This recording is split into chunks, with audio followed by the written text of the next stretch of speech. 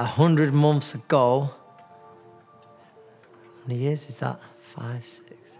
Anthony Crolla has become champion of the world in front of his home crowd here in Manchester and taken the roof off. To share this night with him where he's won his world title when he was 28 and I'm 28, and now he said he's going to join this elite club of world champions who coach world champions. I think this is Anthony Crolla's week, really. Yeah, you're dead right, it is.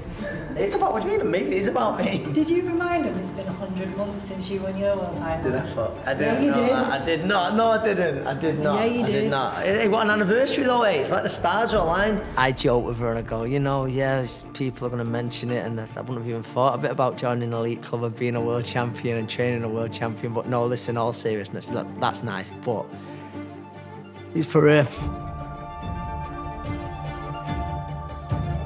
This week's is like the pivotal moment of my career, you know. I started off like half in, half out, doing my day job in the pharmacy, like trying to smush everything in together, and then it's kind of like I was able to get sponsorship so that I could take this leap to then be a professional boxer full time, and now it's kind of like everything's falling into place. I see how hard she works, how she dedicates herself, she leaves no stone left unturned. I think it's an amazing story. I started thinking about boxing when I initially saw Ronda Rousey on TV, and she was going, every muscle in my body serves a purpose, I'm not a do-nothing, B-I-T-C-H, and I was looking at myself in the mirror like, wow, no muscle in your body serves a purpose.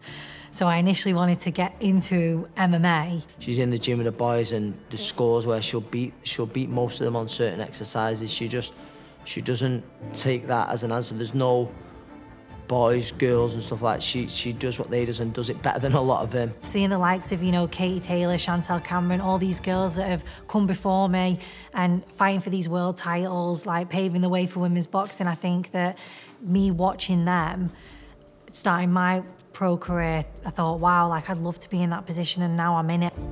When I first saw Rhiannon, I just think, you know, a real rough diamond.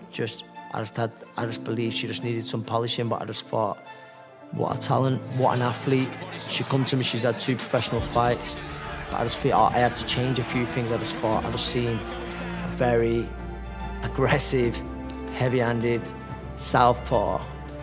I just wanted her to use her southpaw assets, and hopefully that's what we've been doing. Having Anthony in my corner, it's a massive confidence, you know, someone who's been there and done that.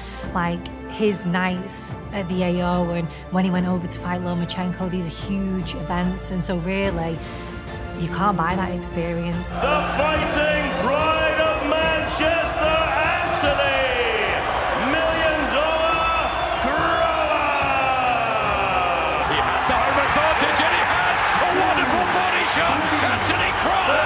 I'm not sure he's going to make it. I've had a great career and I've loved every minute of it, but I know it's time to go now. And Manchester, thank you so much. It means the world to me, that arena. You don't understand, like I was a young lad getting tickets bought in the upper tier without pocket money or birthday presents, and just hoping one day I'd have nights like that on my own. I was here at the darts the other week. I've been at concerts with, you know, family, I'm a little lad or whatever, and I can't see anything other than the boxing ring in the middle. That's all I can see. My relationship with the AO, I had my first Matchroom fight at the AO arena, and I was awful. I was awful, and I got out of the ring and I said to Anthony, oh, do you think he'll have me back? Like, it was, and he was like, whoa, what are you going on about? Like, you did really well. And I was like, no, I'm not, I can do 1,000,000 times better. So I'm fighting Karen Carabajal. She's only lost to Katie Taylor. I feel like I know, I feel like we're best friends. I've watched so much on her, like when I'm at the gym, doing this, doing that, like, so when I saw her today, I was like, oh, hi. And then I bet she was thinking, what? Like, we don't know each other. Bueno, a Dixon la vi, la verdad que me parece una gran boxeadora, una buena boxeadora, rápida, zurda, con buena técnica. Pero bueno, yo me preparé este momento para demostrar mi mejor versión y siento que estoy lista para ganarle. She went 10 rounds with Katie Taylor, she's got the experience, and I'm expecting a really good fight. Like I say, every time I step up in levels, I believe it shows a better version of me, because it's like a dance partner. The better the dance partner, the better you are, and I think that Saturday night will show the best version of me.